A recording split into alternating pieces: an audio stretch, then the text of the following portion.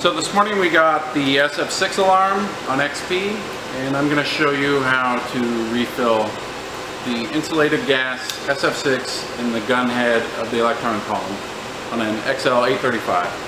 So the first thing you'll need is this purge valve assembly here, and the gauge reads out in bar. Has a little valve here for the bleed line and a quick connect one side and the screw-on connection on the other.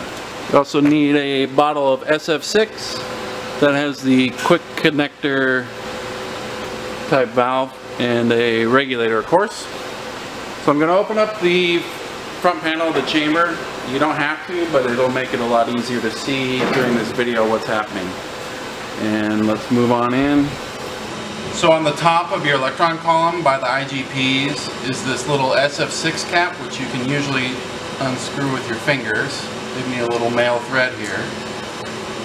And we're going to take our bleed valve assembly here and attach the back onto that nipple,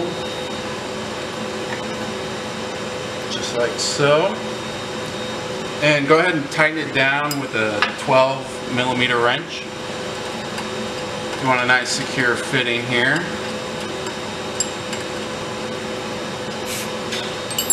So now that the bleed line assembly is securely attached here, we're going to use the quick connect and attach our SF6 bottle.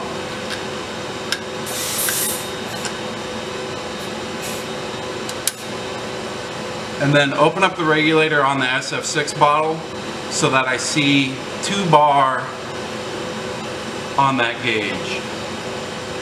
And we're just past it. So the idea here is I have SF6 on the charge line, and I'm going to open this lower valve to bleed out the air that was in this charge line. So I'll blow that out. It doesn't take a lot. You don't need to waste a lot of SF6. But go ahead, maybe do it twice to feel good about yourself. Anyway, now that this line, the charge line, is full of SF6 and not atmosphere, we're going to open up the inlet valve in the back. There's this little hand knob, and it'll maybe make a little noise, but it's very anticlimactic to refill the gun head with SF6. So we just open that, and there's probably hard to perceive a tiny little blip, and just once again like that, open it for a second and then close it right up, and that's it. It doesn't take a whole lot of SF6 to recharge the gun head, and then your errors should go away in XP. And then just take everything off. That's it.